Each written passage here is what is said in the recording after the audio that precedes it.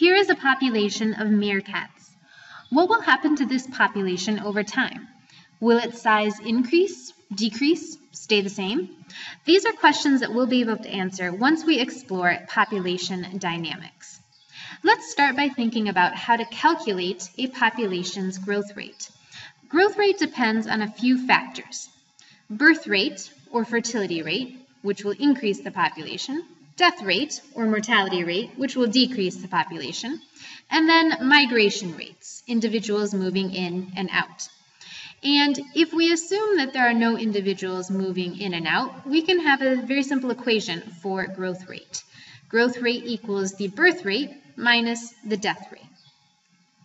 And in a population where there are more births or individuals moving in than there are deaths or individuals moving out, the population is going to increase.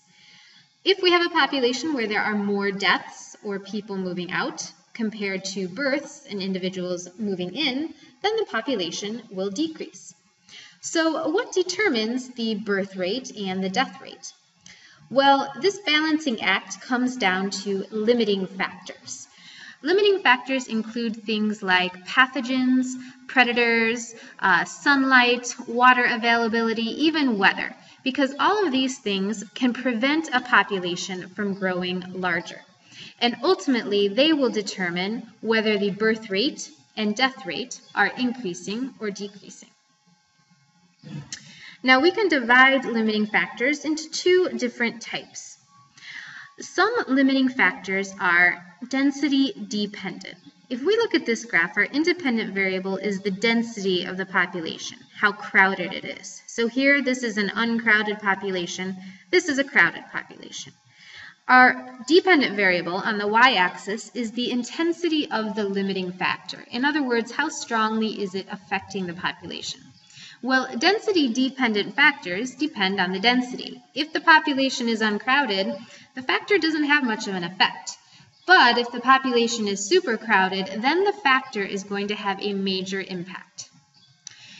In contrast, density-independent factors are just that. They operate the same no matter what the density of the population. So if it's uncrowded, if it's crowded, it doesn't matter, it has the same impact. Let's take a look at some examples. These are density dependent. Predation, more predation, competition for resources.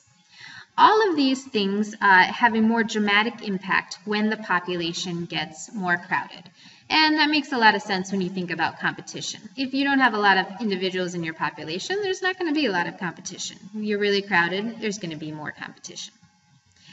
Density-independent limiting factors tend to be abiotic and include things like fires, floods, volcanic eruptions, earthquakes, and other natural disasters. All of these events will have the same impact, whether the population is crowded or not. So now let's take a look at how we can model population growth. The first model we're going to look at is the exponential model, and this shows growth in ideal circumstances, but it rarely ever happens in the real world. So with exponential growth, there is just a continual increase in population size. And this can only happen if the birth rate greatly exceeds the death rate. And that can only happen if resources are unlimited and there are no limiting factors. So plenty of food and water to go around, not a lot of predators, no disease. Everything is wonderful. In reality, though, that's not how the world works. And so we have the logistic model that shows us realistic growth. Here's the logistic model. As you can see, the population is showing some different patterns over time. Initially, it's increasing slowly. This is what we call the lag phase. Then it starts to increase really quickly. This is the log or exponential phase. But eventually, the growth starts to level out and it stops. And we have a stationary phase. The growth rate here is 0.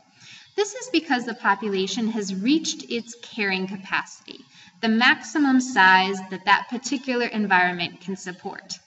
Why does the population eventually stop growing? Well, because there are limiting factors, reducing the population growth. And at this point, birth rate and death rate are equal, and that's why our growth rate overall is 0. Note that even this is still a model, and many populations don't fit this exact model. In fact, sometimes populations can temporarily exceed their carrying capacity, and then they're brought back down by the presence of limiting factors.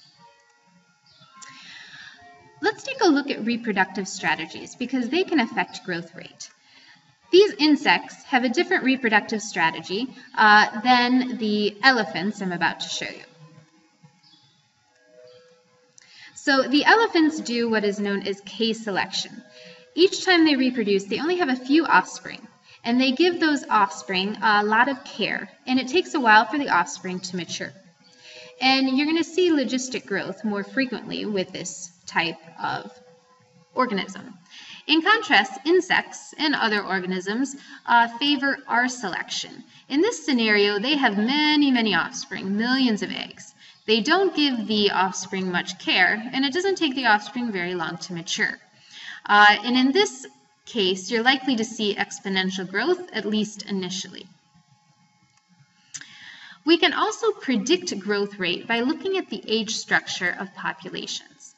And here's an age structure diagram. So what this is showing is the number of people in particular age groups. So in this population, we have a lot of people who are in their pre-reproductive years, 0 to 14.